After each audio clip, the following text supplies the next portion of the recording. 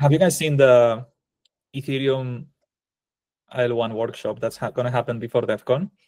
I think this is the one that will have the most people by far, I think.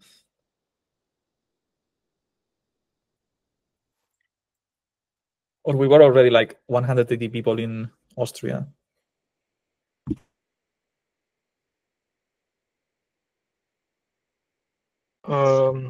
Yeah. What's the question exactly?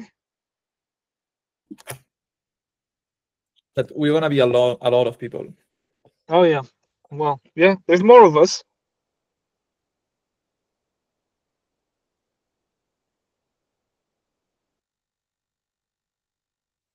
I guess, Guillaume, are you aware of Justin Drake's Beam Chain roadmap proposal? Yeah. Yeah. Can you TLDR that? Because I'm not actually. TLDR. What is that?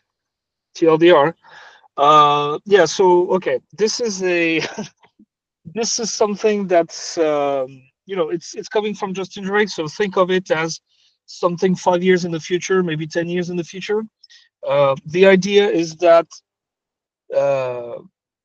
yeah, they want to start from scratch by simply redesigning the beacon chain, and making it like basically solving all the mistakes that were made. Okay, maybe mistakes is a bit of a strong word, but for example, if you look at quantum resistance, the whole beacon chain is built around BLS, which is not quantum secure.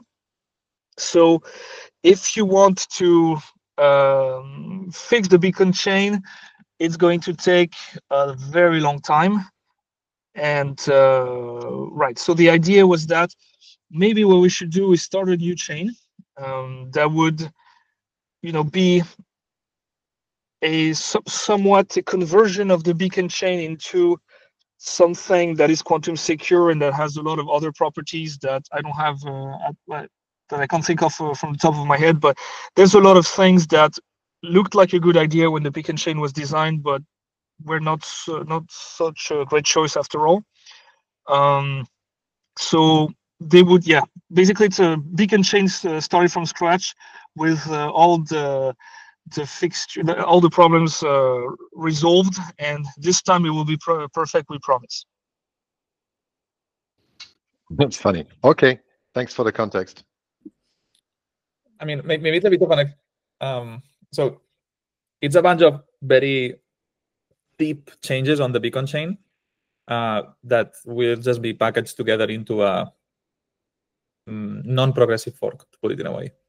As Guillaume was saying, quantum resistance is the big one. We have to change all the cryptography, and this is a radical change. So as that we're doing that, we also want to change the fork choice into we want to change the fork choice. We want to change to SSF. We want to have some sort of IL mechanism.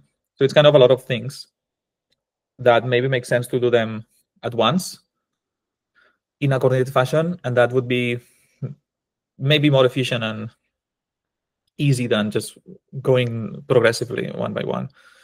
Because a few of those changes are like breaking changes in a way, like quantum resistance.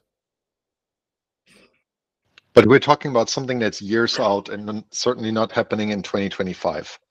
No, or could that happen in a smaller scope? Okay.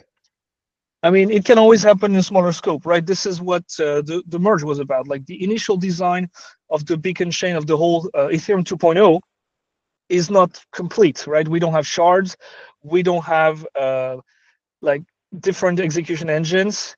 So let's say the beacon chain was, or I'd say Ethereum as it is a compromise compared to what we planned. So there's still a lot of ideas that were never implemented that we would still like to have. But I can't promise you that Justin Drake he's the idea guy. Now there's a lot of work that needs to happen to see how we can make it real. This is going to take time. So yeah, I don't see anything happening before 2030, maybe a bit before, but I would not panic about this. like I said, it's just an idea. There's going to be a lot of iterations before we even start working on it. Right. Yeah, the next phase is the spec. So right, that will only that will take like at least a year, probably more. And yeah, like there's a lot of like, once again, I don't want to sound like I'm bad mouthing Justin, but yeah, he's definitely here to bring the ideas. Now we have to make it work. There's one thing that Lion didn't mention, is that part of his idea would be to do a lot of the transition function as ZK proof. So instead of having every client re-execute every like small detail of the execution of the transition function, you would get a ZK proof of that, or a snark proof, or a stark proof of that. S in stark stands for succinct. So it's just a proof that saves you the trouble of re-executing everything. And so what you would get is, maybe instead of having client diversity, you would have prover diversity. So it's just an idea that's still up in the air right now, but I'm just mentioning this so that you understand.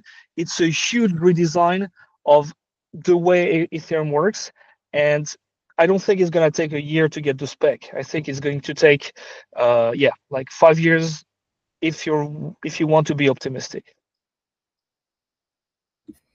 Yeah, so that's why I was bringing it up, that if you're going to snarkify everything, does it make sense to go Verkle? You know how to make me happy. Yes, I think it makes sense to go Verkle because Verkle has benefits. Okay, I could go on. I don't really want to hog the entire ACD just for this, but I think like Verkle is more like an idea of something you get in 1 year and 2 years. This stuff is going to be, happening in 5 years at best, and by then you could still, we don't know what's going to happen in terms of quantum resistance, in terms of ZK performance. I think whatever the idea is today will have a lot of iteration, will have a lot of modifications. So it might make, right now we can't make this kind of decision. I'd say it makes sense to go with what we have and upgrade it later, because the beam chain is precisely a complete redesign of everything. So let's worry about the state, like the shape of the state, when we get there. Yeah, Marek? Yeah, I think I tend to agree with DM, because because of not having Verkles, we are waiting with a few improvements on L1, like for example increasing gas limit, right? And we don't want to increase it too much to mess up with transition. We are waiting with state expiry. We don't have statelessness, and if we will see when this idea will be, when 1 year from now, when we will be closer to Verkles. But just waiting for one idea that we don't know when it will be formed as a spec is not that good. But we will. I think we should observe that topic, and I'm not sure if DM you agree with me. Oh yeah, we should definitely observe that topic. I mean, the whole binary tree Verkle thing is designed so that you can swap everything last minute. I mean, more or less last minute. Let's say last 6 months. But yeah, exactly like you said. I would say this is also exactly what happened with the merge, right? We had this great idea, but everybody was just waiting, like especially the guest team. I can tell you, we were waiting. We said we'll work on it when everything settles, right? It never really settled. So this is when Mikhail Kalinin and I stepped in and said, we're going to have this honestly horrible design of having 2 clients. I mean, okay, it's not horrible, it works great, but it's it's not what you would think of as a very well thought through design that's very streamlined, let's say. But at least we have the merge, right? So it's not perfect, but we got the merge. But what I'm saying is, until, let's say, from 2018 to 2021, was that when the merge happened? Yes, 2021. The number of major fork that happened was effectively 0. It was only tweaks like delaying the difficulty bomb, etc. I'm afraid that if we start stopping everything and wait for the beam chain to be designed, we're going to be in the exact same situation where nothing will happen until we have a design. And because currently it's at an idea stage, it will evolve, and it can evolve forever, is what I'm saying. And Ethereum is effectively dead. So yeah, that's why I think there's no reason to stop anything until we have a plan, and I would say prototypes and things like this. But once again, that's going to take years. Guillaume, is there like a write-up about the beam chain or somewhere we can read more about it? Not that I'm aware of. There was a presentation made internally by Justin Drake. I'm sure there's a write-up somewhere, but I can tell you that Justin Drake is working on a presentation at DEF CON about this very topic. So you want to make sure you attend that talk. If I find something, I'll send it your way, or I'll share it on the Gnosis Core Dev channel. But as far as I'm aware, there is currently no write-up. Okay, thank you. But I would say, again, beam chain is just a collection of things that have extensive literature. So just read about Orbit SSF, snarkifying everything, like both in EL and CL, fossil, quantum resistance, like switching to Poseidon hash, blah, blah, blah, blah, all these things. Because at the end, just the beam chain is kind of a meme on the roadmap, basically.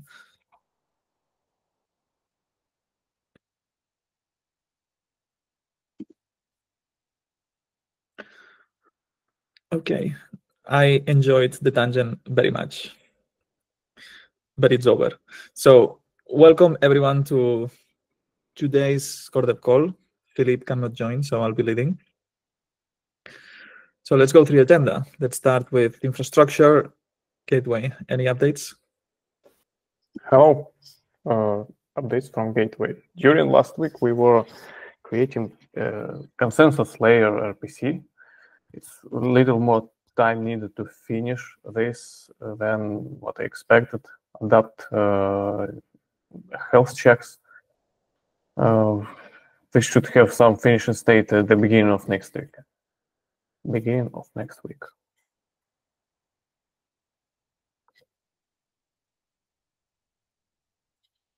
Thank you. Yeah. Shatar?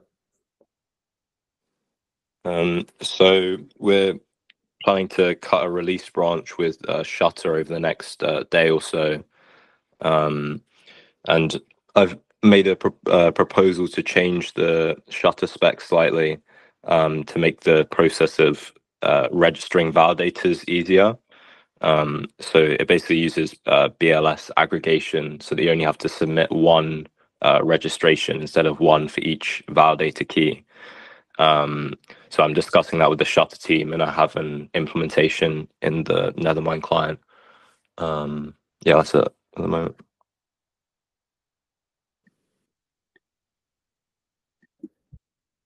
Thank you. Testing Hive. Hello, regarding Hive, we have added a new simulator, RPC Combat, and include new 20 tests. That's it.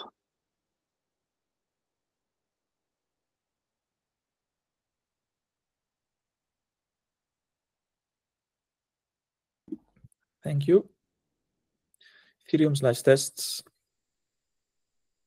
Regarding Ethereum, Marcus have created a merge request for the test tool, but currently there are some issues, so we need also to fix it.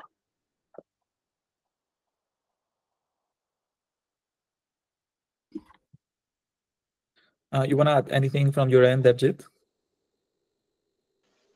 Currently on Ethereum test, I'm trying to get it working, but there is a T8 tool issue. Like, it is doing one part of the job. It is creating the field state, but not creating the blockchain state tests.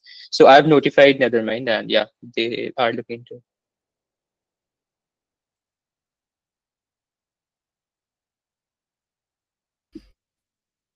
Thank you. Client updates, Nethermind. So currently we are testing master branch and preparing for new release. Probably next week we will be having release candidate, but because of DevCon, we will release the full version after DevCon, just to not have a time for reaction in case anything bad will happen. From interesting things, we improved quite significantly our in-memory pruning, which gives us additional extra boost of speed on the tip of the chain. And we have a few others interesting features, but this is one of the major things which we achieved in this one. But yeah, we will be having release candidate next week, and then we'll be sharing some more detailed results. For now, it looks like it's 15% better processing.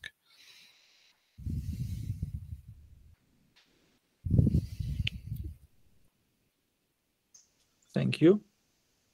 Erigon.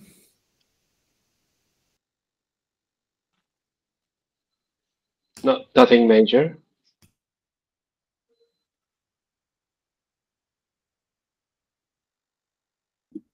Geth. Yeah, so I'm trying to remember where I was at last week, but I was like, there's this process of full syncing the chain, which unfortunately I will have to start again because I didn't enable pre-image recording, so that might be useful for Reth when we get there. But anyway, so I was full syncing the chain, which takes some time. Like, it's supposed to take 2 weeks. I just got past Shanghai, and one of the blocks failed. I expected this because I mean, when I did the rebase, I was expecting that thing to, like, something around Shanghai to fail. I did a tweak. I just got a dump of mainnet and a dump of what I need to, like, what Geth is doing. So I know it has to do with contract creation. I was just about to to dig into this as the call started. So hopefully it's not going to take me too long. But apart from that, yeah, it's been producing blocks on mainnet. It's been producing blocks on Shadow. It's following Shadow without a problem. Apparently, it's following mainnet without a problem either. So SnapSync works. It's just full sync seems to be broken around one specific block in Shanghai, right after Shanghai. So I'm investigating this. Yeah, and then I still want to activate the live tracer. Oh, okay. So the live tracer is active, but I want to activate it for system call tracing, which I think is going to be useful for Reth afterwards, and or potentially debugging if something goes wrong. And Marcos told me he'll ping me when the test framework is ready. So I'm also hoping to tackle that at some point. But yeah, these are the things I know I still have to do. I think that's it.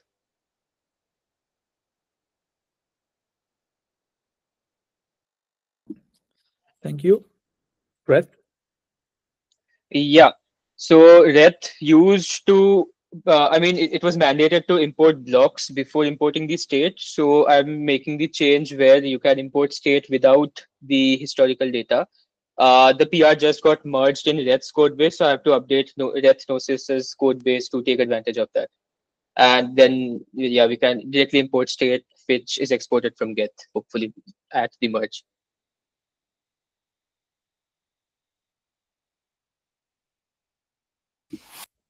So we had a quick debate with DevJit about this, and hopefully, like, I know your advice, Guillaume, on just going for pre-merge. However, currently Reth doesn't support diverging block structure, so we cannot do that as of now without a fork, which we want to avoid. However, with EIP 4444, I think one of the potential consequences of that is that clients would have the option to remove pre-merge code. So I wonder if we should take advantage of that opportunity and not bother with that code. And I'm wondering, what do you guys plan to do with that regard? But isn't not a problem still for Ref will be to acquire the state post-merge state. So, like, EIP for force is just about removing blocks, but your problem will be that you will still have to acquire the state. I might be mistaken, but just sharing with you. Yeah, to acquire the state, will probably a nice solution would be to serve it over torrent, like the state of the merge, and then just full sync from there. I guess eventually Reth should have snap sync at some point. I'm not sure if Reth can have snap sync. Well, okay, I guess maybe. It's just that it's not going to be super easy because, yeah, like everything is stored plain. Like all the keys are, plain, like pre-images. They're not hashed, so that would require a lot of hashing, which might be done. It's just, yeah, I don't think it's designed for this. So, but maybe they will implement it. I just wanted to say I don't think providing the state would be a big problem as long as someone, which I plan to do, comes up with a full sync that with pre-image enabled. But yeah, I think EIP 4.4 is really profitable to Gnosis Chain because it has something like 2.5 times the blocks. Like the reason why it takes me 2 weeks to full sync is not because the state is big. I measured it. It's like 100 gigabytes. It's really not that large. It's almost half of mainnet, but you are doing one block every 5 seconds. That takes forever to download, and that takes forever to replay, even though a lot of times, especially at the beginning, the chain is pretty much empty, but you execute a block every 5 seconds, you recompute the root hash. I think EIP 4.4 is super good for Gnosis Chain, and we should totally focus on that, honestly. Try to make it happen faster, because that's godsend for Gnosis Chain. Yeah. So I was actually talking with Ashraf yesterday, who is working on EIP 4.4s and currently is polishing Arrow1 files as well as working on Portal network integration. So in terms of Arrow1 files, I think Nethermind can be ready relatively soon. By soon, I still mean like some month or two at least to do all the testing, etc., and polishing and rolling it out. We don't want to roll out prematurely. Yeah, so it's progressing good. I have a PR actually to review for it tomorrow, so there is some progress on it, and we are making good progress there. Marek? One thing, we won't like drop the code for all the blocks because we want to support archive. So yeah, even we will have 4.4s, we won't be like removing code that supports all blocks. Yeah, I wanted to mention the link that I sent. So whenever we do smoke testing, and we are doing it quite often to test Nethermind on all chains, we automatically updating these database sizes. So you can see that Gnosis right now state is only 66 gigs on Nethermind, of course, and blocks are 200 gigs.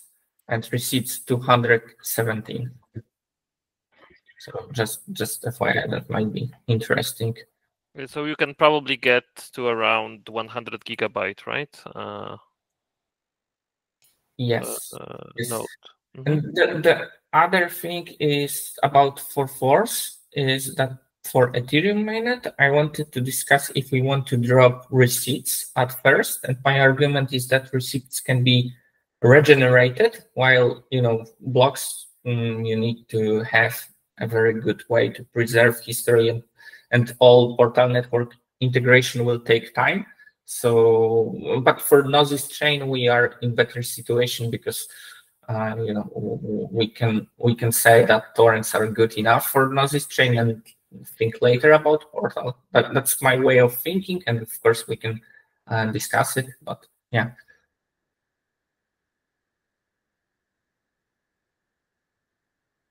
Yeah, so I know Peter's opinion has always been that we never promised we would keep the receipts forever. Like it's never been a promise in the protocol, from what I understand. It's only necessary because we have to download them when we sync. I know Marius was looking into this at some point, dropping the receipts. I don't know what happened with that effort, but I think we could drop the receipts tomorrow and nobody would miss them. So yeah, maybe one thing to do in Pectra. Why do you need those receipts right now? Is it like connected with your snap sync or what? Because for Nethermind, they are not needed at all. I'm just thinking, why do you need that? Okay. Maybe I spoke too fast. I am under the impression that no, actually we don't. You're right. Yeah, okay. Then I guess even better. Yeah, I'm just thinking that receipt is just proposing algorithms and removing it, and maybe we can test those ERA files, torrent solution, thanks to that, see how community reacts and so on. Yeah. No, I guess we should push for that regardless. That would be like even in mainnet, that would be a good thing.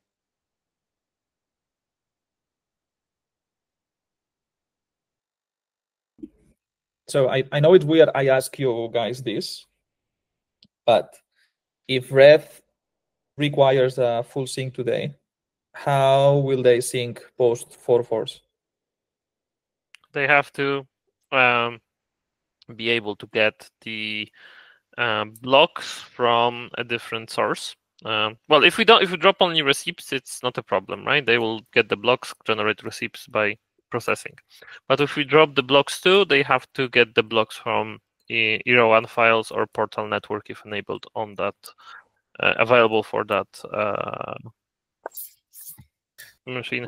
Or what they probably do also can do Erigon style snapshots. Or I don't know if they already have the snapshot. So having the snapshot of the chain at some point and just downloading that and going forward, right? So those are their options.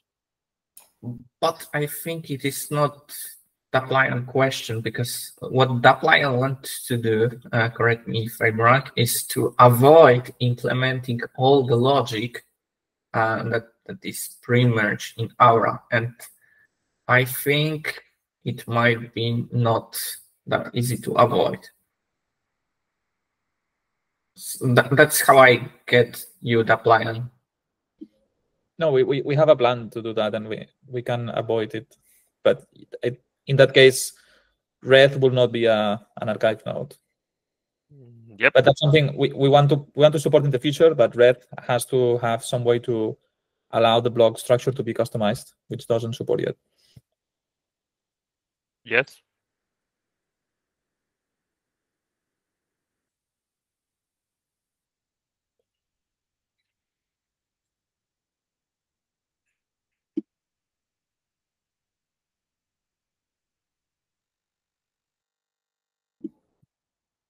Okay, I think I brought up the topic. That's all from me. So circling back, so what are the timelines we are thinking about for Force here on Gnosis? ASAP, maybe once we have ERA files, we can do receipts at first, see how community reacts, how and then blocks. But okay, Marek, but what is ASAP? We probably need to polish and test it on our side. That's probably a month or two. Then we need to generate the ERA1 files and cross-validate them with our clients. Kind of part of the testing. And then potentially we need a hosting solution, either peer-to-peer or static hosting too, maybe for backup. And then we can probably like production ready enable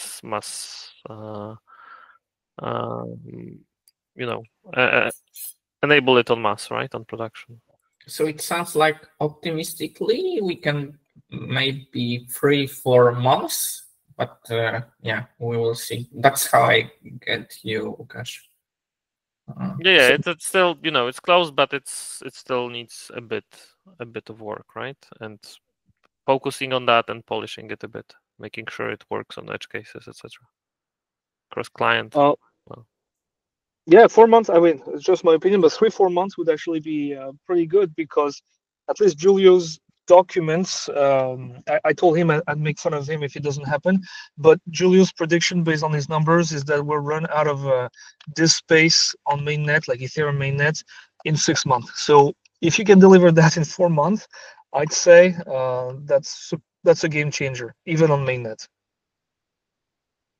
Yes, even only receipts for mainnet, because I think people will disagree about removing blocks without, full portal integration and so on. But receipts, yeah.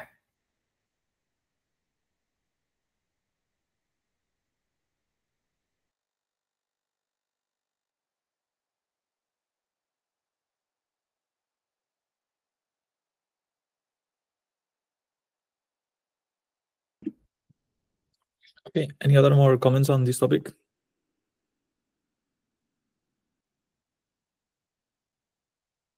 Cool, let's move on. CL, I don't think we have anything to add.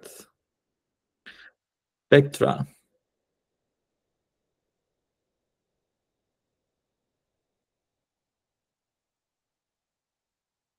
Oh, updates. Yeah, I think that, thank you, Nethermind, for starting to do some testing. Appreciate it.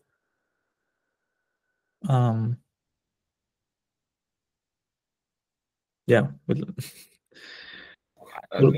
Was here. I'm not sure we know what is the status of preparation for DevNet. Okay, we can ask Carlos, I think. Yeah.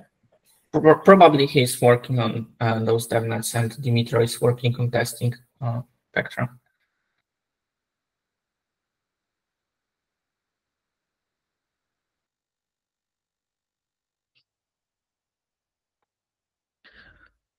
Cool. And research, I think this is duplicated from above. We already got updates from Shatter. Nothing to add from my side.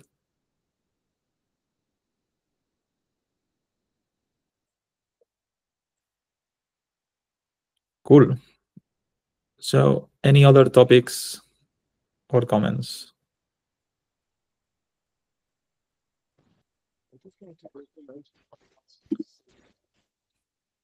Okay, so 1, 2, 3. Thank you everyone for coming. Have a good week. See you soon. Thanks. Bye. Thanks. Bye. Bye. Thank you. Bye. Bye.